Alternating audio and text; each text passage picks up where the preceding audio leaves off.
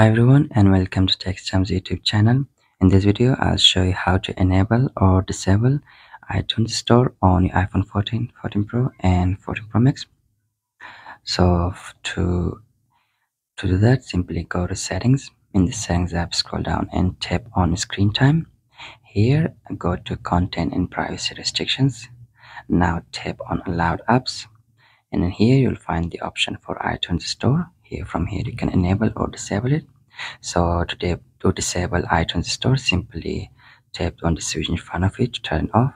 So when you do that, you won't find the option for iTunes Store in the home screen, or you won't find the iTunes Store in the app library. If you search for it as well, you won't find it here as well. So that's how you disable it. So to enable iTunes Store, again go back to settings.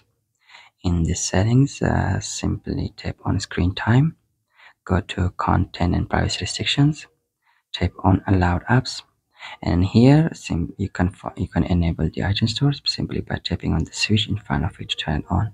So that's how you enable it. Now you will find the iTunes Store app here on your home screen or in the app library, and you can search for it simply. So that's it.